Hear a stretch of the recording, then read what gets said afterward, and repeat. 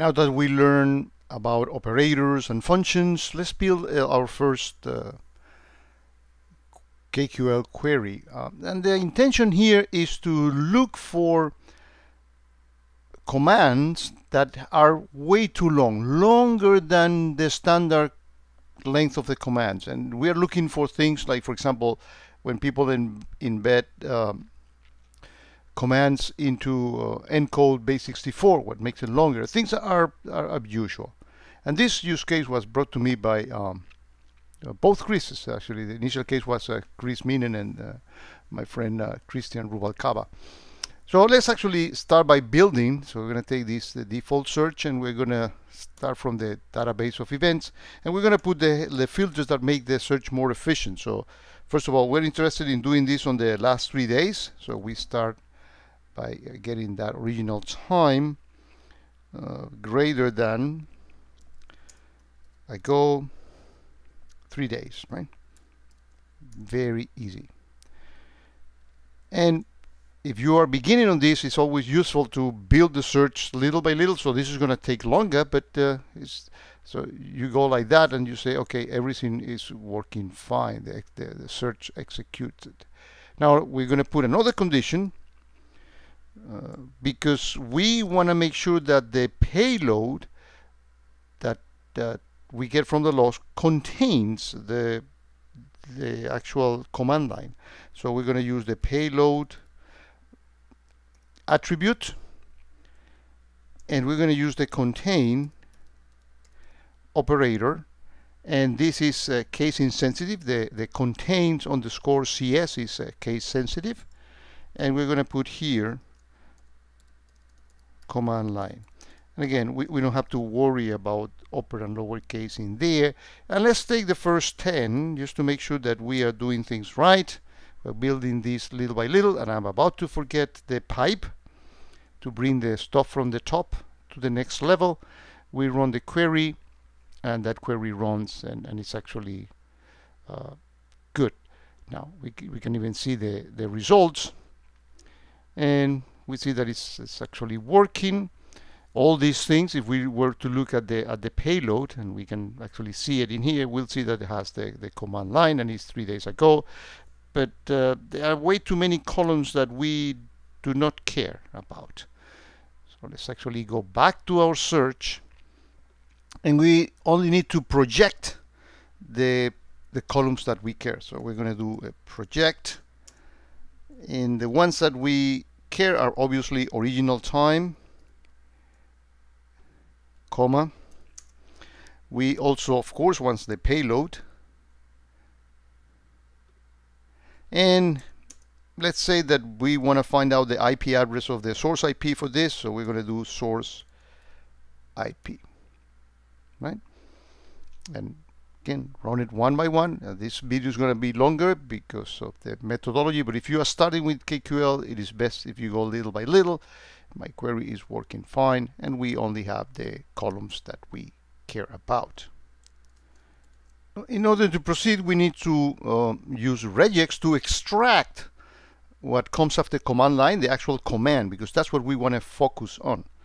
So we're going to start by using the next pipe, and we are going to extend the operator that we want to use. Look ahead, help me there. We're going to put a column, and that column is going to have a single it's going to be a single column that we're extending, and we're going to call it command, whatever you want to give it a name.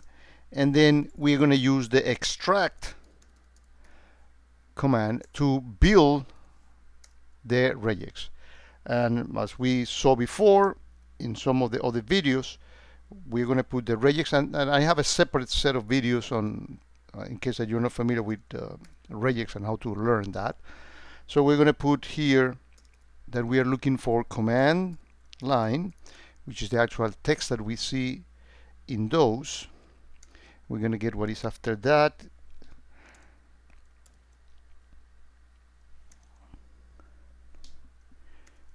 Until we get current. And yeah, that looks about right. and we're going to take the first capture group, and if the field that we are extracting this is from the payload,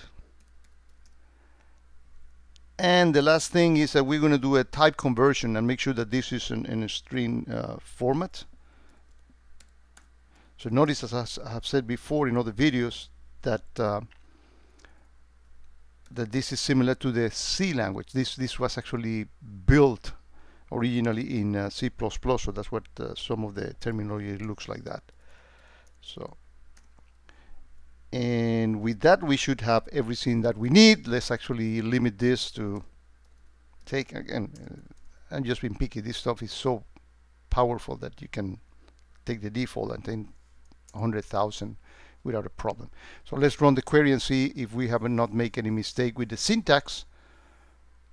And what we see here is that we have a command line, but notice that in some cases that search doesn't produce command, is actually empty. So those are not the ones we want. So we want to filter those further.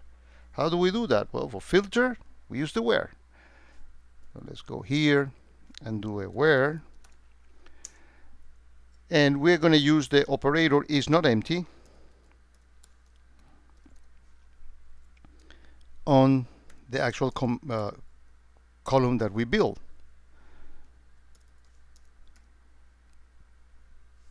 And that should do it.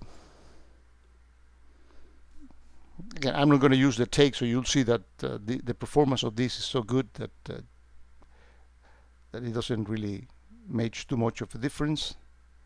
And we have the results here. Now, though that command line is not empty, we see that we have the calculator, some scripts, notepad, etc. So we're getting closer to what we want.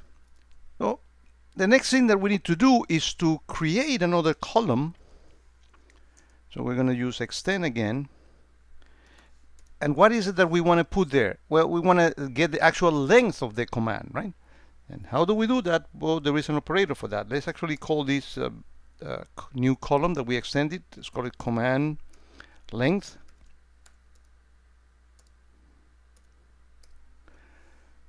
And we're going to make it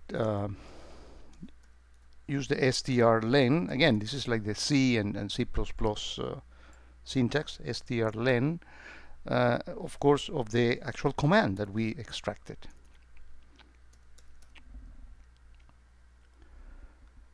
And we tested it again.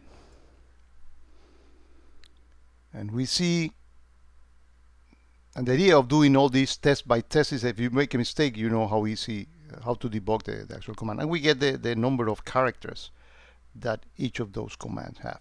Now comes the net of the thing. What we want to do is that we want to group these, and for that, remember, when you aggregate things, you use the summarize command. But we want to look at what is the maximum length. We're going to look what is of all the commands on the last 3 days, what is the average length of every one of the commands, and the standard deviation for those. And we're going to group them by source IP, because we want to find what is the source IP that is actually doing this. It could be the user ID, it could be whatever it is, right? So let's actually do that by using the summarize operator.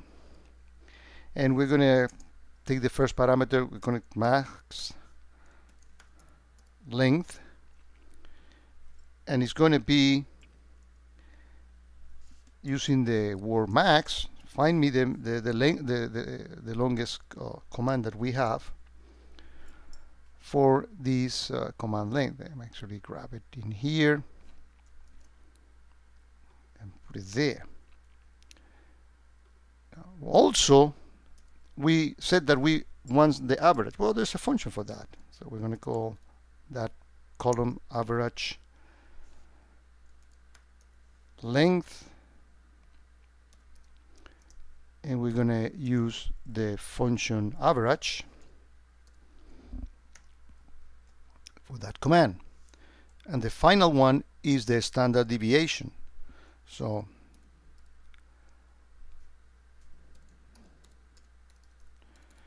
standard deviation, it's going to be the stdef function for that command. And we said that we want to group this by source IP. And that's not a problem, because notice that we are carrying over from the initial project that we did. We are bringing the source IP, so we should be able to group them by that. Of course, if you do a group in a summarize and you haven't brought along via the pipes what you are grouping by, but that's going to give you a syntax error. Let's see how we did. And we have more columns in here. We have the maximum, the average, and the standard deviation. Well, the final thing that we need to do now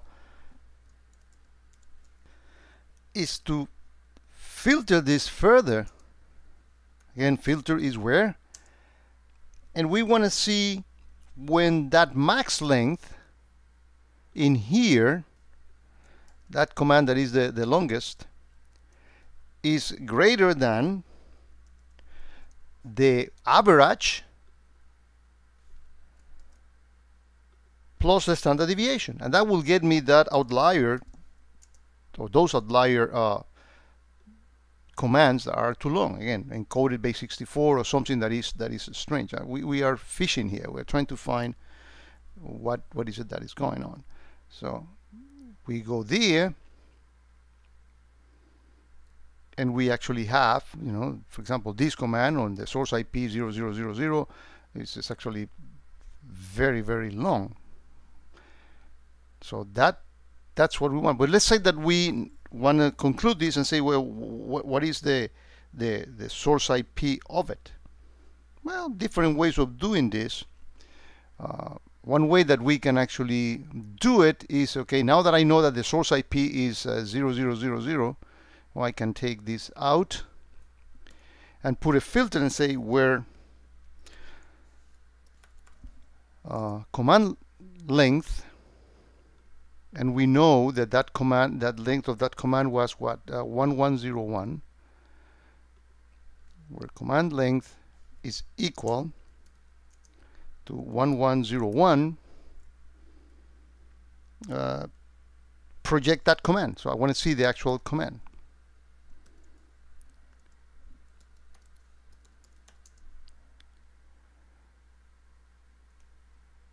The actual command in here.